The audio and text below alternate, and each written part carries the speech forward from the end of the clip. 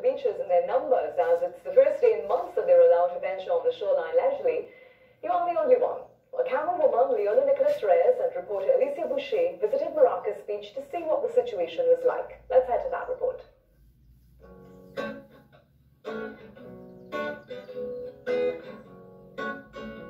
The announcement that the COVID-19 restrictions are relaxed in relation to beaches did spark some anticipation that there would be a rush. So much so that it came with a warning from the Prime Minister on Saturday as he urged people not to crowd the beach. But did they listen? The Maracas lookout can sometimes give you an idea of what's taking place in terms of human flow. Owner of Eden's Sweet and Sour Hotspot, Sandra Mahaber, says her business place opened just after 6 a.m. What we're seeing is not what we anticipated, like a lot of people coming up, the crowd. No, we didn't. Granted, today is Monday. Today is Monday, yes. Usually before the lockdown on a Monday, we always used to be busy. But since the lockdown, again, like you see, and if you look around, you can actually see it's only a few people, and that's only like now. But for the past hour or so, we just had like one and one, like, few coming up. It's the same crawl in terms of customers that Cleon Mitchell, who operates IB Cash Musnokon, experienced during the mid-morning period. Just normal traffic for the day. Since I've been here today, it's normal traffic. No increase in human traffic. Probably in the evening time, like all after one, so we might get some traffic, hopefully.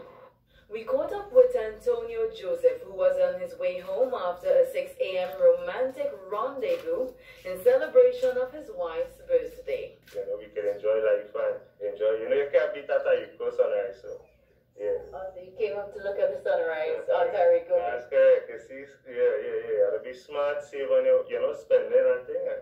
Come up and enjoy the nature, take care of the expenses.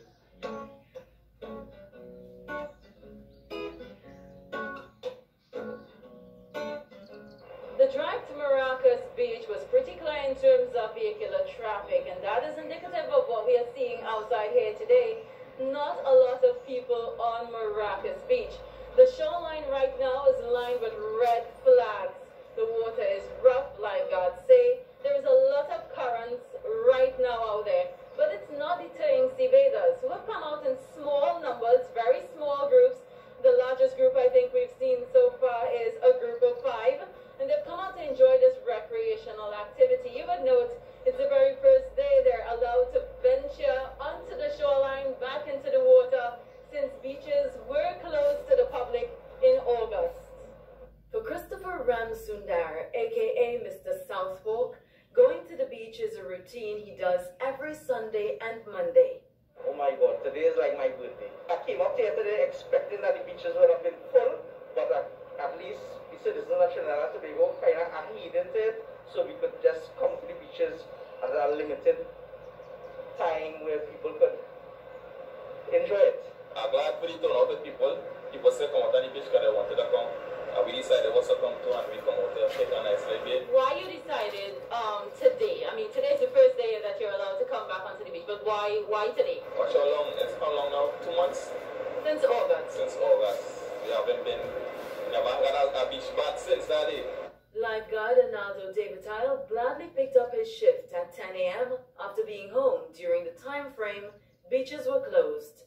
From the couple of hours in which the beach opened, up until now, we more or less see members of the public adhering to the COVID-19 regulations, the social distancing. We don't have the influx of people rushing to the beach all at once. And for those who are going, COVID-19 isn't the only thing they have to be cautious about.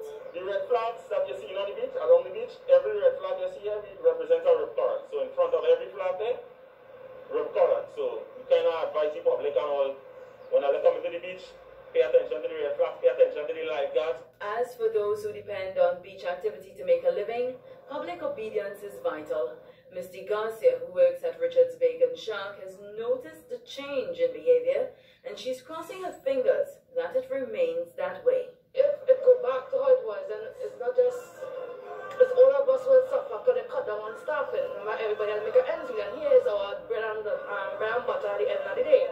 Despite the small crowds here today, several persons, including business owners, beachgoers, and even lifeguards,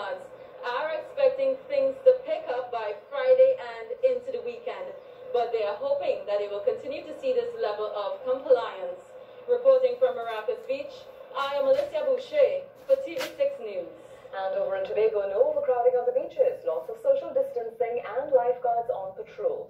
Reporting Elizabeth Williams visited to give you a sense of what's happening. Here's a report. A sense of relief, as beachgoers were happy to return to the majestic waters of Tobago. Our first stop, Storby.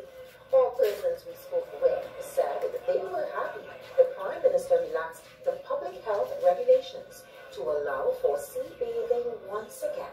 Good, very good. It's always excellent. So, for me, can't beat it. Okay, were you happy when you heard that the Prime Minister was relaxing the measures? Oh, definitely. And it so happened that we chose to come here before that, hoping that he would relax it. So we were right. So we got here before the crowd, so I'm happy. Yes. I'm happy, yes. Very, very happy. Okay, and it's my birthday tomorrow, so. Oh, happy early birthday. It was a good surprise that he did what he did, so. Another person we spoke with at Storby said she was relieved that the beaches were open. How do you feel about the beaches being reopened? Excellent, great, finally. Did you really, really want this? Yeah, since March. How did you enjoy the beach at Storby? Excellent, it's quiet right now. We also caught up with this family from Trinidad, just arriving at Storby. How do you feel about coming back to the beaches? Really excited. Ooh! Was this something that you always wanted? Yeah. Lifeguard Anthony Caesar is pleading with beachgoers to obey the guidelines set out for them. Otherwise, if you enjoy the sun and enjoy the sun. What advice do you want to give to leaders? Well, recently, like I went on the beach, just to go up here to Maracas, and right now it's in a period, so we are in recurrence, so we have been studying that. And at Mount Irving, social distancing, families on the shoreline, and one British national residing in Tobago excited that she could once again return to the ocean.